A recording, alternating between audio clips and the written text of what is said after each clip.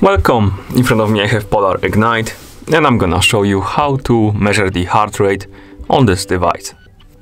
Before we start, a quick disclaimer. If you want to get the most accurate results of your measurements, make sure to put your watch on your wrist, secure it tightly so it doesn't move around, and while you're measuring your heart rate, try to not move too much. I'm just gonna put my finger on the sensor right here, but because of that rather, my results might be not too accurate. Okay, so let's continue with the measurements. First thing you will need to do is to wake up the screen on your watch. And you can do it by pressing the back button. After you wake up the screen, swipe left and right, or right rather, on the screen to scroll through the list of widgets.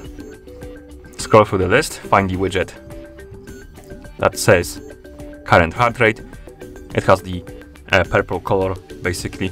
This is the current, or rather the heart rate widget. Now I'm gonna put my finger on the sensor and the watch should start measuring the heart rate automatically because it's measuring the heart rate in real time. And here we have it. That's our current heart rate. You can also tap on this widget right here to open some information, some stats like max and minimum heart rate. I believe you need more data for it to display this information, so basically you need to wear the watch for a certain period of time. But as you can see, this number is jumping around because the watch is measuring the heart rate in real time. Once it stabilizes, it should be your current heart rate. And once you're done, you can swipe left or right to go back to normal watch face, like this.